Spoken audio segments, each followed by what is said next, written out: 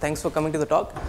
So I'll tell you how strong data processing inequalities can give you lower bounds for communication complexity of statistical estimation problems. Okay, so let's start with the problem setting.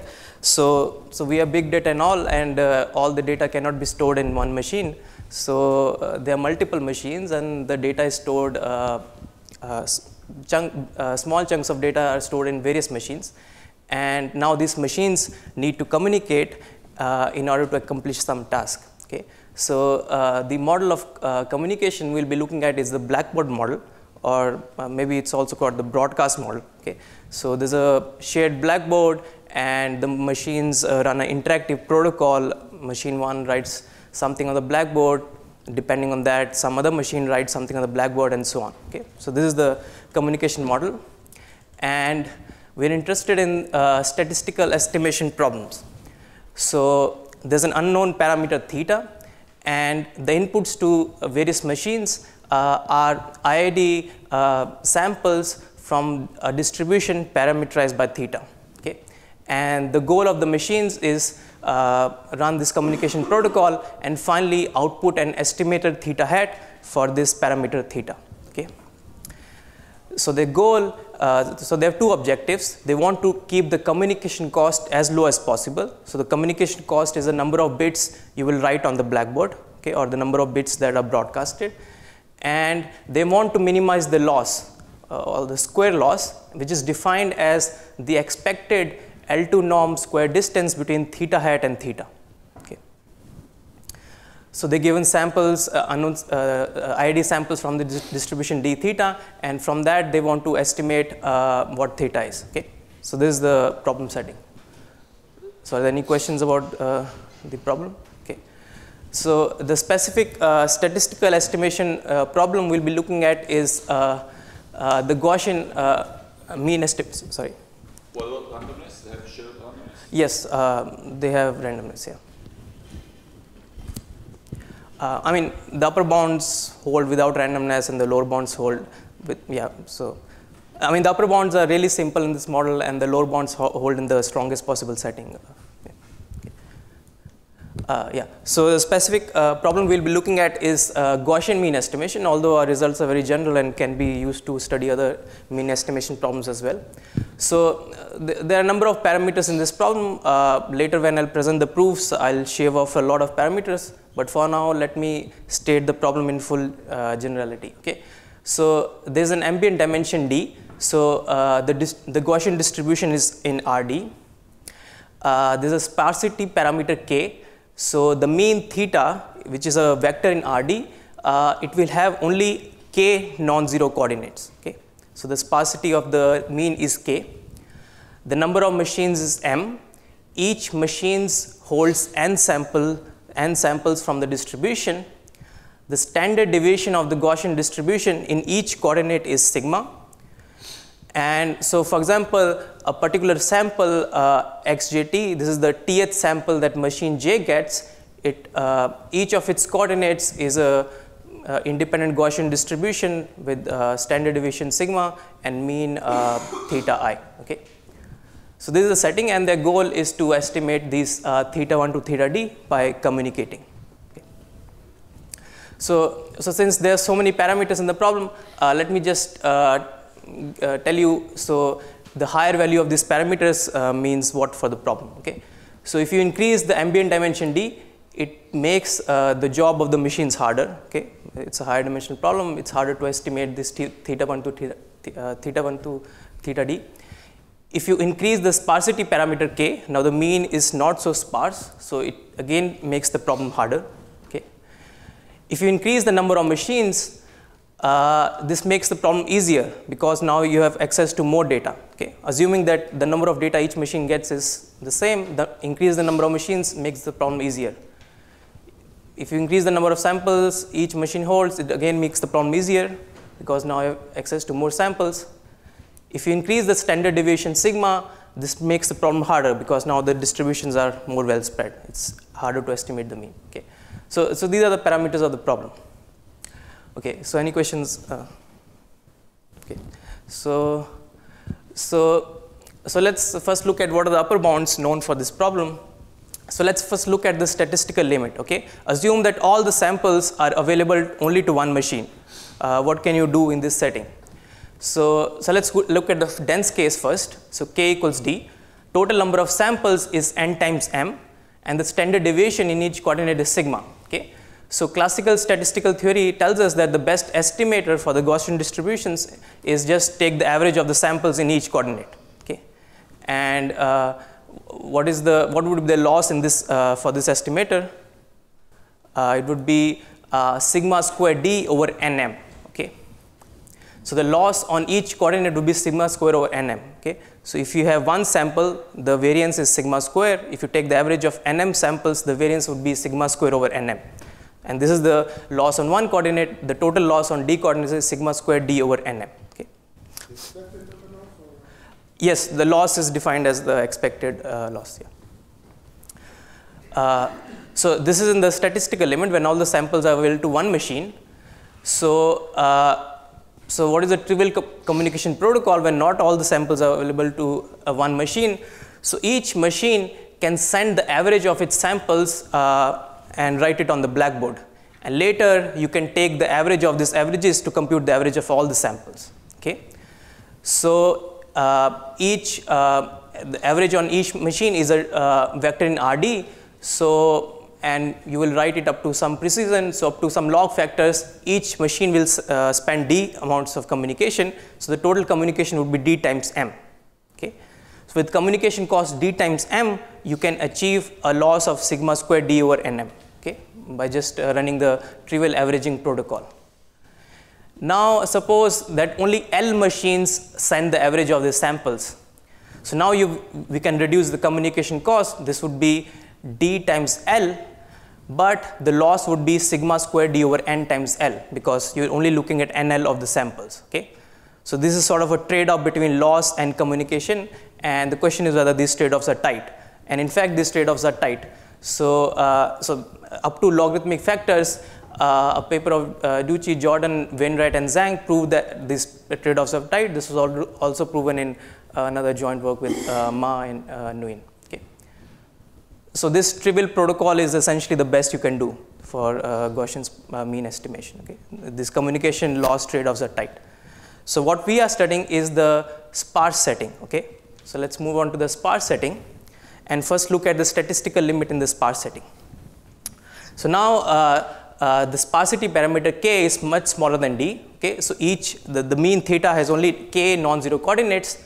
Again, the total number of samples is n times m. The standard deviation is sigma. And now what is the square loss in the statistical limit? What do you think is the answer?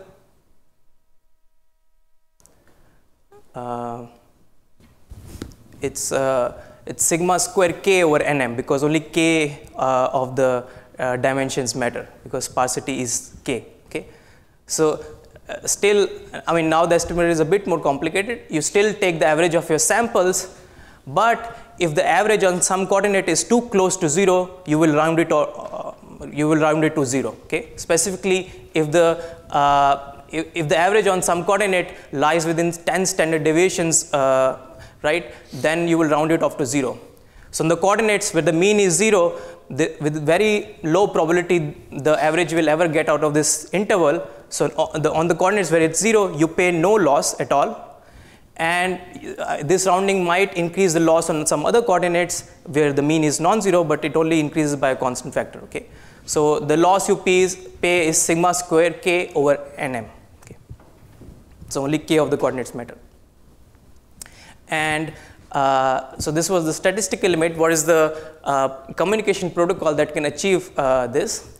So again, there's again a trivial communication protocol. Each machine can send the average of the samples and write it on the blackboard, and from there you can compute the estimator. And this has still communication cost O of d times m. Yes. Yes. Yes. So because we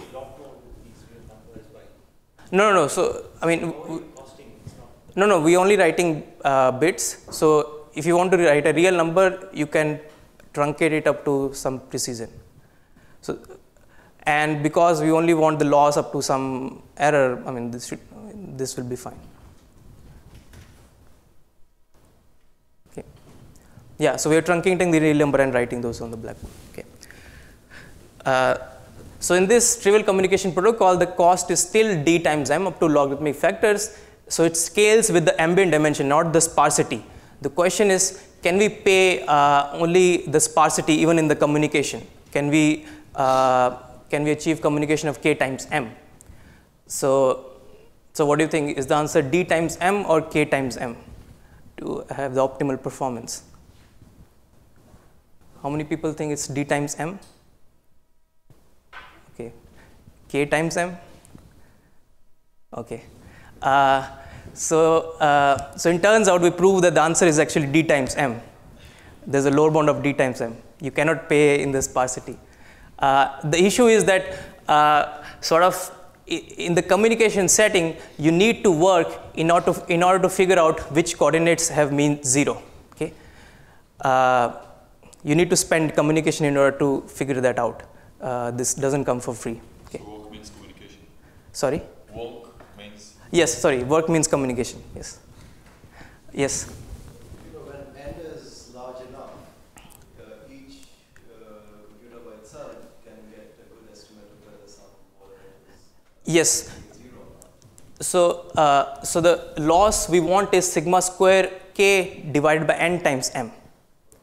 So if you want this loss, each machine doesn't have enough samples to estimate which coordinates are 0. I mean, the non-zero could be closer to 0. Okay. Yeah, so each machine might not have enough samples to figure out which are the 0 coordinates. Okay. Means it's only true like in a particular regime. No. So in fact, we prove no. So we prove an exact communication loss trade-off. Okay. So I mean, we prove this formula. If the communication is C, then the R is lower bounded by something. You don't need to figure out, read this, what this is. But the point is that this is tight trade-off up to a log D factor. So each point in this curve can be achieved by a protocol, and this is also the lower bound. Okay. So in the sparse setting, this is tight up to a log D factor in communication. In the dense setting, in fact, this is tight up to constant factors. You don't even pay logarithmic factors. So in the previous lower bounds, they had logarithmic factors both in the upper bound and the lower bound, and we shave both of these factors. Okay. So as I said, sigma square k over nm is the statistical limit. So to achieve this, in particular, to achieve this statistical limit for R, for the optimal performance, the communication you need, C, should be m times d and not m times k. Okay. If you say in this formula, only if you plug in C equals m times d, you will achieve the statistical limit. Okay. So sort of the takeoff message is, even if you estimating the mean of sparse Gaussians, you have to pay a factor in the ambient dimension, either in the communication or in the loss. Okay. You can't save the ambient dimension in both the settings. Okay. In both communication and loss. Okay. So this is what we prove. So let me just say a bit about prior work. I already mentioned some of these. So Ducci, Jordan, Wainwright, and Zhang, they studied the case when the dimension is 1, and they proved omega m lower bounds, which are optimal. And in the dense case, when the dimension is higher, they only proved lower bounds for simultaneous protocols. It's a restricted communication model. So Shamir in 2014, he studied the case when the sparsity is exactly 1, and he proved lower bounds in some restricted communication models. Then Ducci, Jordan, Wainwright, and Zhang, they handled the dense case for arbitrary protocols, and this was also achieved in a joint work with Ma and Nguyen. And there has been a lot of recent work on communication efficient distributed learning, okay, in general, which I am not mentioning. Okay, so the problem will reduce it to a much simpler problem with much fewer parameters. Okay, so this we call the Gaussian mean detection problem. It's a one-dimensional problem. Okay, so so there are two distributions. Mu0 is the Gaussian with mean 0 and variance 1, and mu1 is the Gaussian with mean delta and variance 1. Okay, so it's a slightly shifted Gaussian. Each machine will get just one sample from from the distribution. It's either mu0 or mu1. So you choose a particular distribution, and each machine will get one sample from a distribution. And we want that in order to distinguish which was the case, the machines will have to spend 1 over delta square of information. Okay, so in particular, to distinguish between mu0 and mu1, so what I mean is that the amount of information the machines have to write on the blackboard about the inputs has to be 1 over delta square. This will be the goal, what we will prove. So we will prove something about mean information cost, which is essential due to sparsity. I'll come to the definition of this. Okay, I'll define this information cost and all. But this is the problem. They want to distinguish between mu0 and mu1. Okay, and each machine gets one sample from the distribution. So an informal theorem so that we prove in the paper is that if distinguishing between this mu0 and mu1 is impossible using 1 over delta square information cost, then that implies the rate communication trade-off that I mentioned. Okay. So it's sort of, this is proven using some standard direct sum arguments from information complexity. Particularly, we use the additivity or the chain rule of mutual information, and the fact that the square loss is additive over coordinates, and it requires some other tricks. But I won't go into the proof of this theorem because it's standard. What I'll tell you is how to prove the lower bound for the Gaussian mean detection problem. Okay.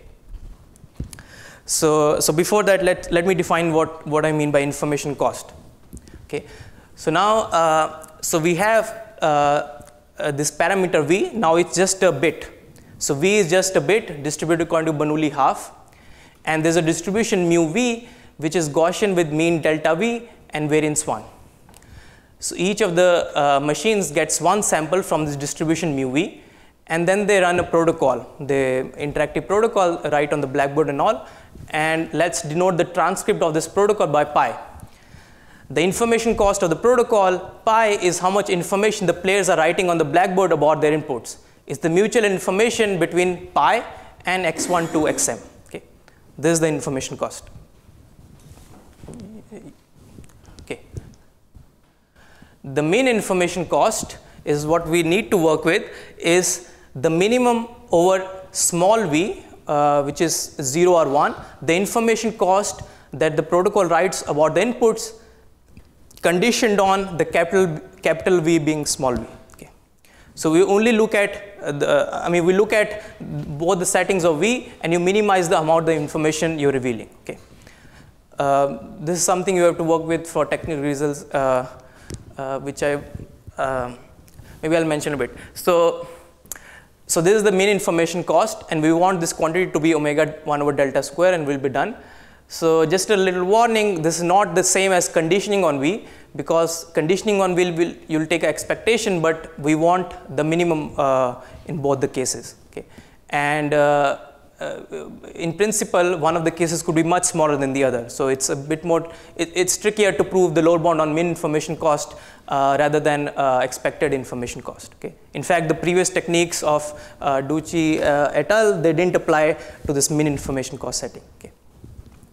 So we have to work with mean information cost instead of information cost because of sparsity. This is what I mentioned.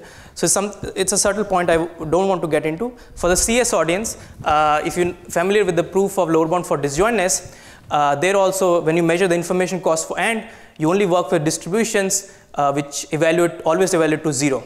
Okay, so there's an asymmetry, and that's exactly what is happening here. It's the same reason we have to work with mean information cost instead of information cost. Okay. Okay. So let me. So one of the main tools in proving the lower bound on this mean information cost is our so-called strong data processing inequalities. Okay. So what are these? So we all know the classical data processing inequality says the following: let yz be jointly distributed random variables. Then the data processing inequality says that for any Markov chain uyz, the information between u and z is bounded by the information between u and y. Okay. This is the data processing inequality we all know. In words, it's saying that the information dissipates across the channel y to z. Okay, but the point is that for specific y and z, we could expect something much stronger. Okay, and these are setting of strong data processing inequalities. Okay, so now again you fix y and z. Strong data processing inequalities try to make a statement of this form. For any Markov chain u, y, z, the mutual information between u and z is bounded by some constant beta much less than 1, the information between u and y. Okay?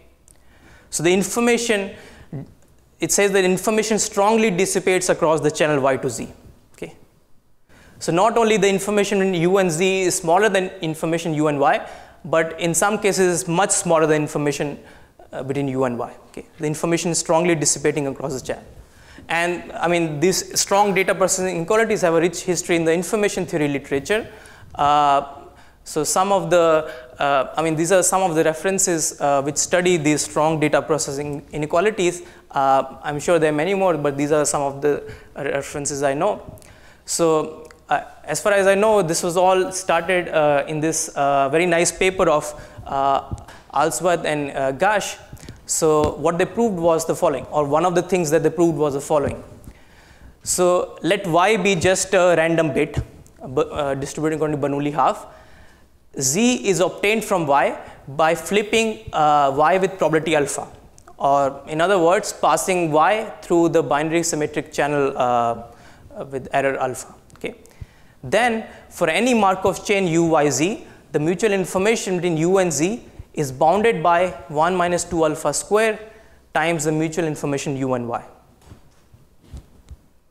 Okay. So across the binary symmetric channel, the information strongly dissipates. Okay. So this is what to prove. So any questions about strong data processing inequalities? Okay. So this is one example. The example we'll need is the following, which is more pertinent to our setting. So suppose V is a bit which is Bernoulli half. Condition on V equals 0, the random variable x is distributed according to a Gaussian distribution with mean 0. Condition on x equals condition on y V equals 1, the random variable x is distributed according to Gaussian distribution with mean delta. Okay. And we want that for any Markov chain uxv, the mutual information between u and v is much smaller than the mutual information u and x. Okay. And so what do you think is the optimal constant beta that I can put here? Any guesses? So it's some function of delta. What is u here? You understand x and v? So this is in an abstract setting, but now you're saying x is actually, I see then what is v and I see what is x. But yes, so, and for any Markov chain uxv, so any random variable u. sure, it's for everyone, but v is the Bernoulli over there. Yes. And x is the normal. Yes. And what is u? So any random variable u. Any u. Yes, any u, which forms a Markov chain with x and v, the information should dissipate. Okay. The information between u and v should be much smaller than the information u and x. So the constant delta, so constant beta is some function of delta. So in fact, it's delta square. The information u and v is at most delta square between information u and x. If you convey one bit of information about x, the amount of information it conveys about v is just delta square. Okay. So I haven't seen this, I tried to find a reference for this, I haven't seen this, but this follows from transportation cost inequalities and a lemma in paper of Raginsky. Okay. And so to achieve this delta square, what do you think is the optimal u to take? What is a u that maximizes this information ratio between v and x? So just the sine of x. If you look at sine of x, the information it conveys about x is 1 bit, okay, but the information it will convey about v will be roughly delta square. Okay, so these are strong data processing inequalities, and this will help us prove the lower bound for the Gaussian mean detection problem. Okay. Any questions till now? Okay, so I'll move on to proving the lower bound for Gaussian mean detection. So I'll prove a lower bound for a baby case of simultaneous messages. Okay, so I'll explain what this means, but the proof for this fits in one slide. Okay. The strong data processing qualities are so powerful. Okay, so let's remind ourselves of the setting. So V is a Bernoulli half bit. There are m machines. Machine I gets one sample xi, which is distributed according to this mu V, and the machines communicate, but in the simultaneous protocol. Okay, so machine I writes a message depending on its input on the blackboard, and all the machines do this simultaneously. And after seeing these messages pi 1 to pi m, one should be able to get a good estimate whether V was 0 or 1. Okay, this is a goal. This is the goal of the machines, and our goal is to prove that this cannot be done in low information cost. So if this pi 1 to pi m convey whether V was 0 or 1, then the information these are conveying about x1 to xm has to be omega 1 over delta square. This is what we want to prove, and the intuition is clear, right? Our strong data processing inequality says that the information that machine I conveys about V, this is at most delta square times the information this machine I conveys about xi. This is what our strong data processing inequality tells us. So if you want to convey omega 1 information about V, the machines have to convey 1 over delta square information about the inputs.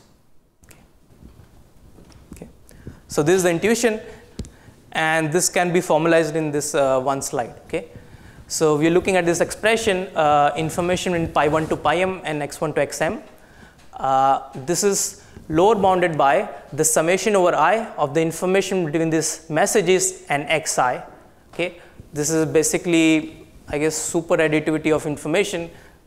It follows from the fact that x1 to xm are independent condition on V. Okay, this is something you can check. This is true. Now, if you look at the ith term, the information this message is conveyed about xi is exactly the information that the ith message conveys about xi. The remaining messages don't convey any information about xi. Okay. This term is roughly information pi I conveys about xi. So I'm cheating a little bit here. Forget what is cheating. So now we are ready to apply our strong data processing inequality. The information pi I conveys about xi is at least 1 over delta square times the information pi I conveys about V. So we get this term, summation information pi I conveys about y, and then this is lower bounded by the information all of these messages convey about V. Okay, this sort of, I guess now this is sub-additivity of information. It's again the same same reason pi 1 to pi m are independent condition on V. The reason the inequality goes in the other direction is because you're measuring the information conveyed about V and not condition on V. Okay.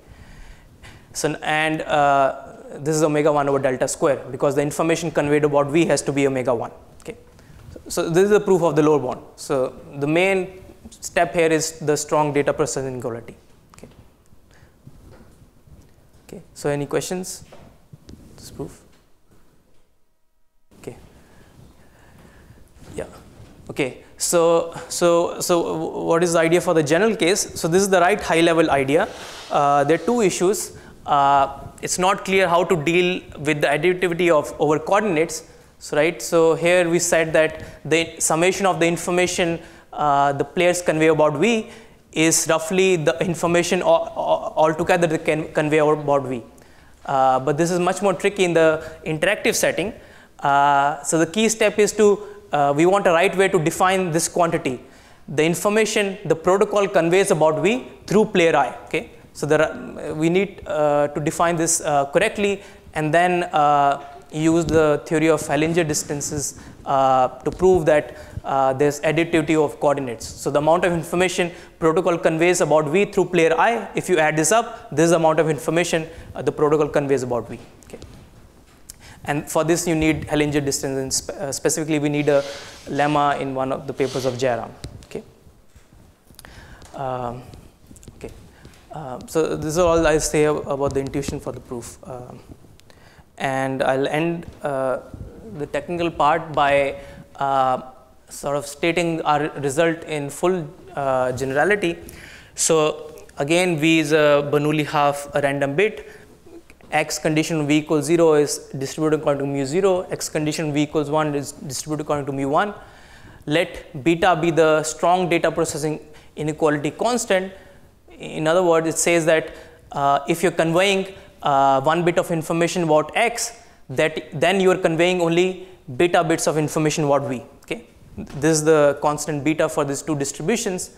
Then our main theorem is that this inequality is also true in a distributed setting. Okay? So if condition on V, you give various samples to various players and they engage in a protocol, then the information this protocol conveys about V is at most beta times the information cost of this protocol. Okay? So if the protocol conveys 1 bit of information about all the inputs, the amount of information conveys about V is just beta. Okay? So the strong data processing inequality can be generalized to this distributed setting. Okay? So this is the most general result, and from this the lower bound for Gaussian mean estimation sort of follows by seeing that beta is delta square. Okay. Any questions? Okay. Okay. So to conclude, we prove tight bounds for loss communication trade-offs for the Gaussian mean estimation problem, both in the dense and sparse case.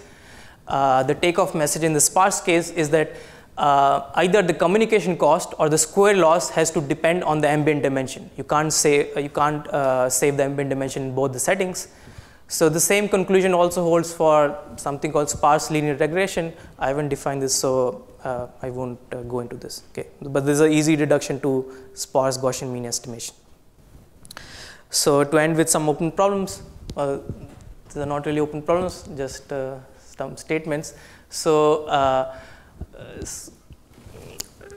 mean, yeah, so one interesting direction is studying other statistical questions in the distributed communication complexity framework. And another direction I think is very interesting is the strong data processing inequalities are really powerful, and I think they should probably find more applications in communication complexity. Okay, so one particular application I'll mention is the gap Hamming distance problem. Okay, so this is a two-party communication problem. Here Alice has an n-bit string X and Bob has an n-bit string Y.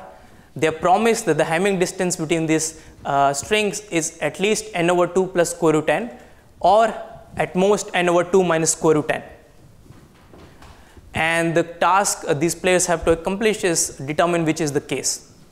Okay, so in a very nice paper, Chakrabarty and Raghave, they proved that the randomized communication complexity of this task is omega n. Okay, and this is a very useful theorem. Gap Hamming distance along with disjointness is one of the most important problems in communication complexity. I mean, sort of still we lack an information theoretic understanding of this problem. Okay, so let me try to convince you why this lower bound is sort of it makes sense. Okay, so here's a hard distribution for the problem. Again, we have this parameter V. We obtain Z1 to Zn by independently passing V through a binary symmetric channel with error probability half minus C over square root n for some constant Z. Okay, so each Zi is obtained by flipping V with probability half minus C over square root n. Okay, and then you set x and y such that the XOR of x and y is Zi. Okay, so the point is that a protocol which solves the gap Hamming distance problem on the strings x and y, it gets omega 1 information about V. Okay, but each coordinate only contains 1 over n information about V. Okay, Zi is obtained by passing it through this binary symmetric channel, and the information it contains is just 1 over n. So sort of to get omega 1 information about V, you need to get omega n information about the inputs. Okay, because there's a I mean, for every bit you only get 1 over n information about v. Okay, but sort of I don't know how to formalize this proof. The main issue is how do you define how much information the protocol conveys about v through coordinate I. Okay, you need to define this in the right way and then deal with the additivity of the coordinates, which is much trickier in this setting, two-party setting. Okay, so I'll end there. Thank you.